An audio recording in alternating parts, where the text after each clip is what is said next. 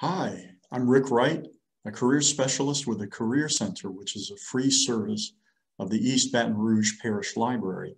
And in this video, we would like to show you how to apply for a job with FedEx. First, we want to show you the Career Center website, which is careercenterbr.com, that has a wealth of resources to help you with your career or job search. Let me take myself out of the picture. And when you're ready, with a web browser open, it should not matter which one, click in the address bar and type fedex.com and hit enter.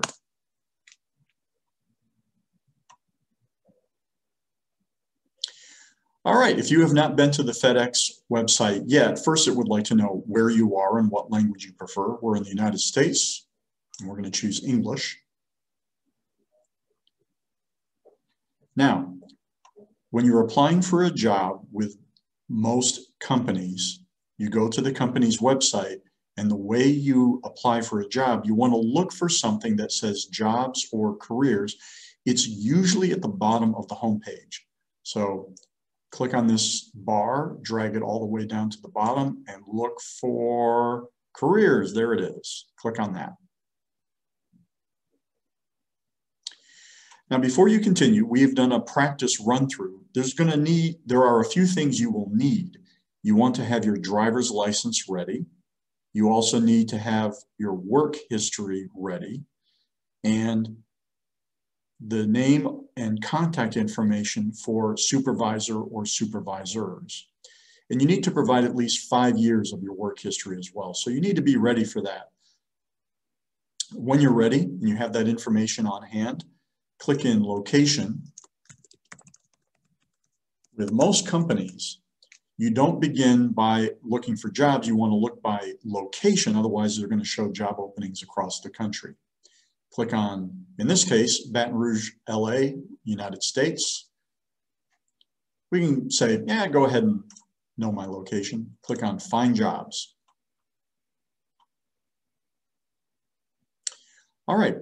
There's a list of 8 results for FedEx jobs in the Baton Rouge area. This is within a 10-mile radius. If you wish, you can click on this, kick it up to 25, see if that makes a difference. No, we still get 8 results. So what you want to do is look through the list of job openings. We have to approve cookies. Some websites you have to agree to cookies or else you cannot continue. We've seen this a couple times. So you can look through the list of jobs and see which one of these would you like to apply for. For the sake of this video, let's choose part-time courier, non-DOT, and so on. When you're ready, click on Click to Apply. All right, this is where a lot of people get tripped up. It brings you to a login screen, but unless you have applied for a job with FedEx, you can't because you don't have a profile yet, so you want to create an account. Click on or create your account.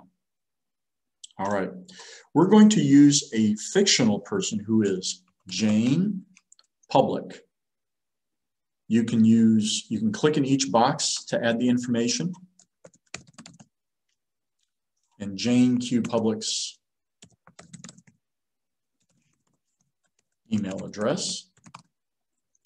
And then type it again. That's just to make sure you typed it correctly and there's no mistakes. You use your email address, and it's important that it's an email address that you know the password and you are able to log into it. If you can't, that can create a roadblock later. Password. Now, we have a video on how to create good passwords for websites or for a new email account. It doesn't provide any information on what the password requirements are. If it's wrong, they'll let you know what the requirements are. Usually at least 8 characters, at least 1 letter, 1 number, sometimes a capital letter, also a symbol such as an exclamation mark or $sign. Another important thing is before you continue, have a piece of paper, write down the website, in this case FedEx, write down what email address you used, write down what password you created. It is imperative that you do this, or else it will cause problems for you later. When you're ready, click on Register. You can tell your web browser to remember the password. We don't want to do that for the purposes of this video, so never. All right. Right away, they give you the option of uploading your resume. If you have a copy of your resume, usually in Microsoft Word or Adobe Acrobat format on the computer you are using, if you upload your resume, the website will read your resume and use it to fill out most of the application. And we sometimes do this in our walkthrough videos. For the purposes of this video, we're not going to do that. By the way, if you do have it, they tell you it has to be a PDF, a DOC, that's Microsoft Word, DOCX, more recent version of Word, or RTF rich text formats. But for the purposes of this video, we're going to add the information manually. So when you're ready, click on Next. They provide you a series of questions you need to answer. Are you 18 or older? Yes. Are you legally authorized to work in the United States, such as you're born in the United States, you're an American citizen, or you have your immigration status is such that you can work? Yes. This trips people up a little bit. Will you now or do you require sponsorship for employment visa status, such as H-1B? Basically, in order to work for FedEx or any other company, you need your potential employer to talk to immigration to get you a work authorization. In this case, no. Do you meet the minimum qualifications for the position you are applying for, including education? We didn't pause to take a look at those. Let's assume that we did, and the answer is yes. If you're applying for a driving position, which we are you at least 21? Do you have a valid driver's license and have had it for 3 years at least? Yes. If you're applying for a DOT driving position, which we are, can you meet the physical requirements? And they provide a link that you can click on to see what those are. Actually, it's not a link, it's an address. You have to copy and paste it into a web browser.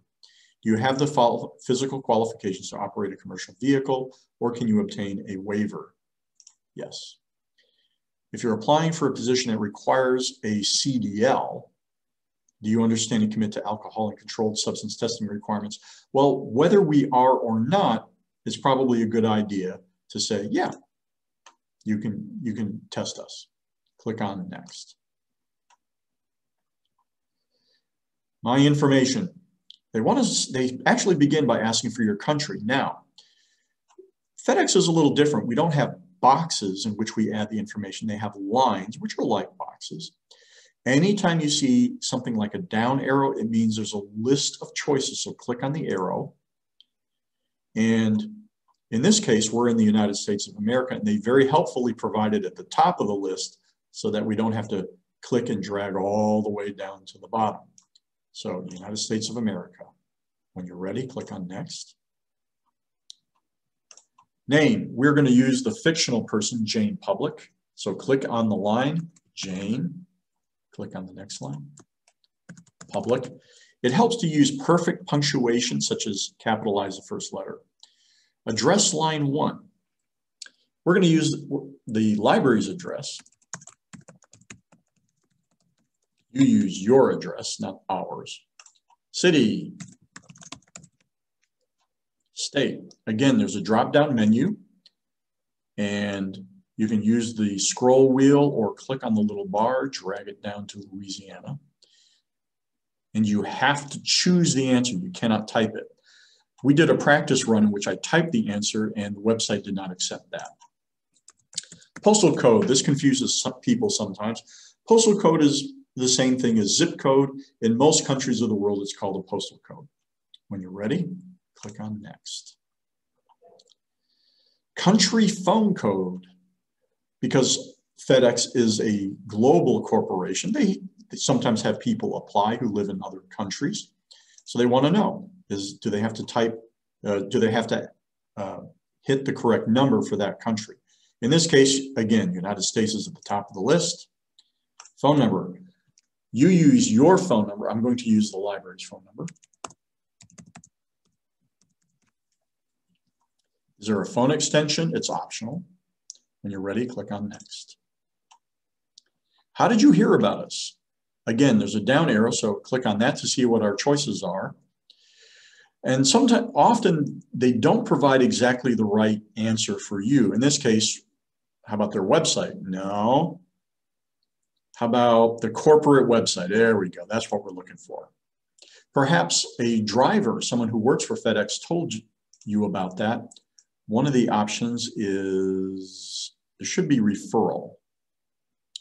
I'm not seeing it. I thought I saw it the first time.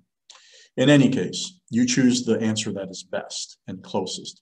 When you're ready, click on Next. Have you ever worked for or currently work for any FedEx company? No.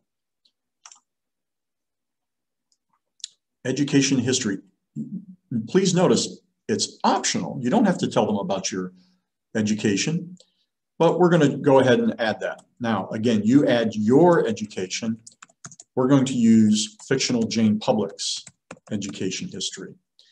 Jane went to McKinley High School, good school. Which country? United States is at the top. That's easy and convenient.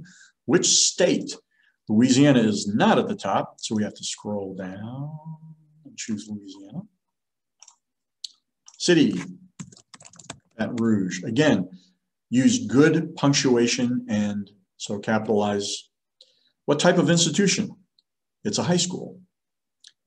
You might add another diploma or degree you have, and it could be from a trade school, junior college, undergraduate, or graduate degree. You earned a GED perhaps, or other. I'm not sure what other is. In this case, high school. What kind of a degree? It is a high school diploma. I like it when they provide the answers that fit, because sometimes they don't. Description of education, it's optional. We don't need to. Now, if you earned another degree or diploma, you could say, you click on add another. Perhaps you earned an associate's degree or a bachelor's degree, for example, from Louisiana State University. But we're going to leave it at one entry. When you're ready, click on Next. Residency history. Already they tell us that there's invalid answer, which is strange. So let's click on that and see if we can fix it. Oh, it thinks we started living at that address in December 2020. That's a problem. So let's try to fix that. Country, United States is at the top. City, state, we have to scroll down to Louisiana. City, Baton Rouge. Zip code, 706. When did we live there? So up to the present, they want to know at least 5-year history of living at that at that address. If you've only been at this address for 1 or 2 or 3 years, they want you to provide another address before that. In this case, we've been at this address for, let's say, 10 years. You have to click on the little calendar. That confuses people sometimes. We've been there from 2001. Click on the left arrow to get us to the years that include 2010. We've been at that address from January 2010 to the present. Click on Next. Now the website is happy. Do we have any previous names? Have you ever changed your name, such as if you got married or legally changed your name for other reasons? In this case, no. So when you're ready, click on Next. Work experience. Well, they're telling us that our answers are invalid. We haven't even had a chance to provide our work history yet. That's a little strange. So let's add some work experience. They want to have at least 5 years. Have I been unemployed, a homemaker, or a student? No, it is required. What's a little strange is they want the dates before you provide who you worked for and what your job was. Well, Jane Public worked at High Tech from December 2017. So let's click back to get to 2017 is right here. From December 2017 to the present. High high-tech. Title, not what you did, but what was your job title? Jane was a machinist. An employer, was the employer a FedEx company? No. Country, required, United States. It's marked in red, so it is required.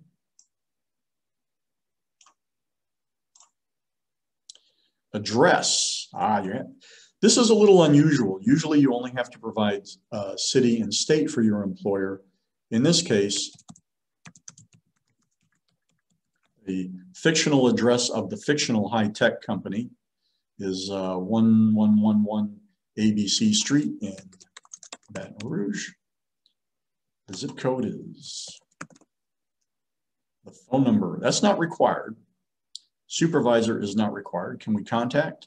Actually, let's go ahead and put the supervisor.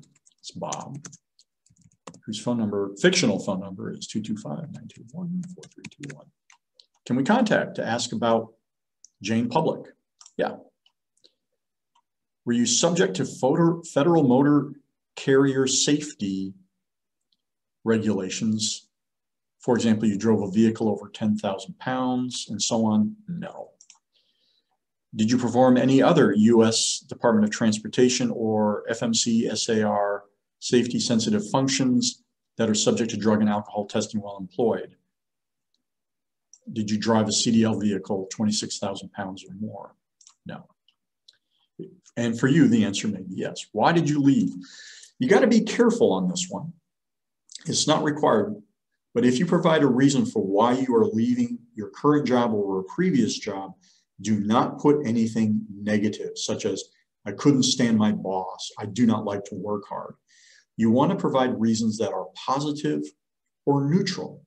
For example, looking for more hours. What did you do? Okay, a machinist with high tech. Jane worked a manual machine and operated drill press. Volunteer experience, that's optional. We're gonna say no. Let's add, we have to, some answers are invalid. Please fix before adding another entry. Maybe they have to have a phone number. That's what was required. Many job application websites will mark with a red star when you have to provide an answer, you have to provide information. FedEx does not assume everything is required unless it specifically says optional. That's a little unusual. Let's add another because they want to have 5 years of work history. Jane Public also worked for ABC Signs from November 2015 to December 2017. Oops, we have to go back for 2017. December. That was, we're going to speed through this next section.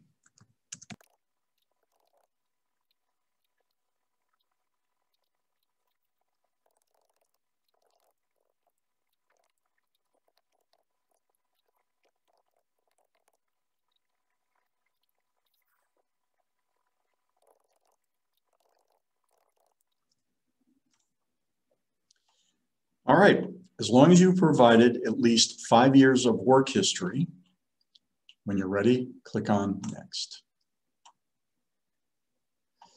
Driver's license. Since we're applying for part-time courier, not Department of Transportation, now I'm going to use my own driver's license information. You provide your driver's license information.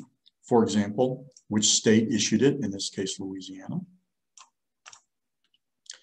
And we're going to cut out the next part because we don't want to provide in the video my driver's license information. Have your driver's license ready and you add your driver's license number, type, and which state issued. Your name, exactly, your first name as it appears on your driver's license. Is there a middle name? Your last name as it appears, and what is the expiration date? Again, remember, you have to click on the little calendar to call up the calendar pop-up menu. And have you ever been denied a license? Have you ever had your license suspended or revoked? Are there any enhancements? This is optional.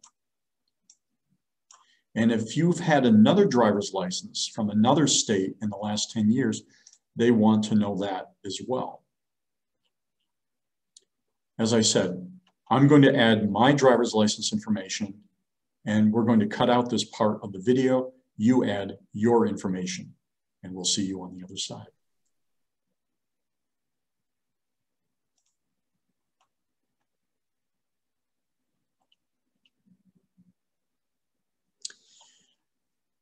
If you have had a previous driver's license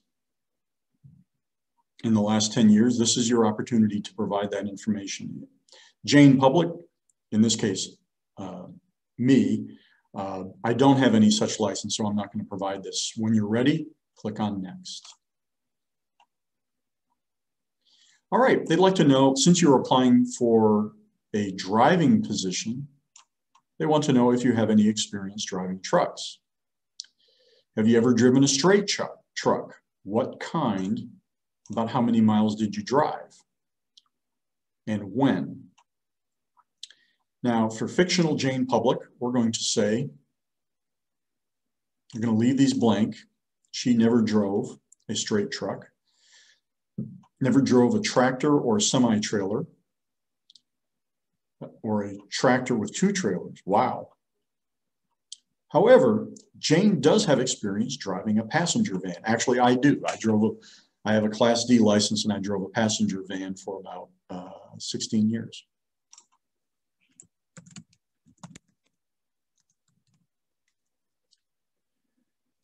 This is a tough question. How many miles driven?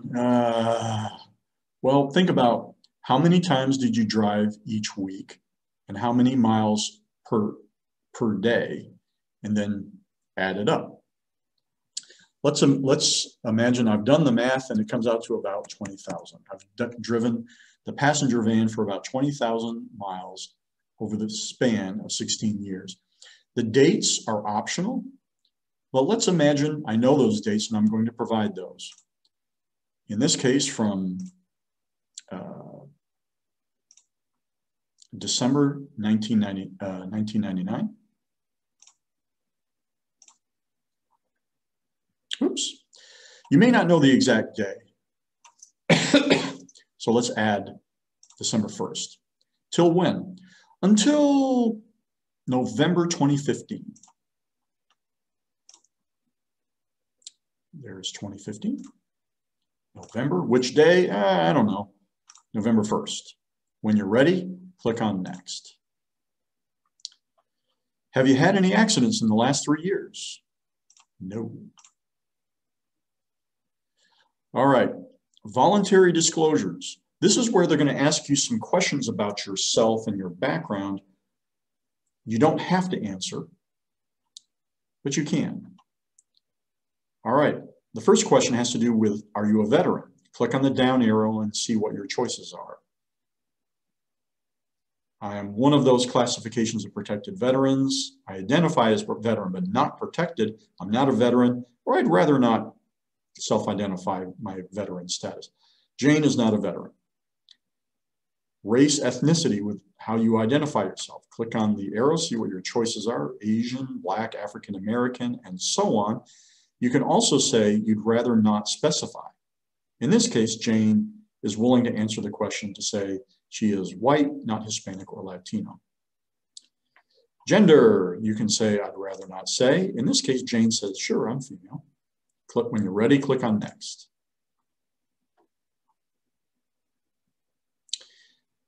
All right, voluntary self-identification of disability. This is interesting. First, they put the lines, and then they explain why you're being asked and how do you know if you have a disability. Take a look at the list.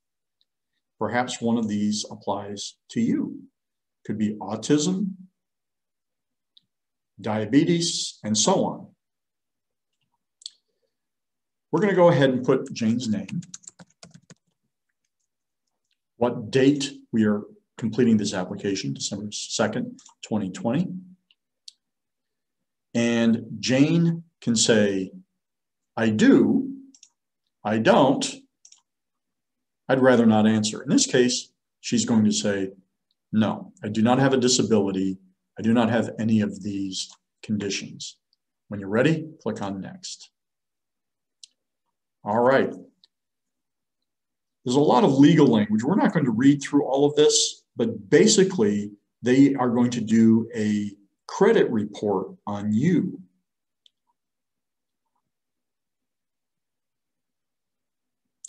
Do you understand? Basically, you have to agree to that, or else you cannot continue, you cannot complete the application. I understand. Fair Credit Reporting Act disclosure. When they do a credit check on you, they're going to gain some information. They tell you what information is included in that report, and you can say, you click on I understand. When you're ready, click on Next. Wow, another one. Fair Credit Reporting Act authorization. You are authorizing the company to obtain and use background information on you from a consumer reporting agency. And there's also some specific notices depending on what state you live in. Now, Jane Public is in Louisiana, so none of these apply. But if they do, you can take a look. When you're ready, authorize. I authorize FedEx to do a background and credit check on me. When you're ready, click on Next.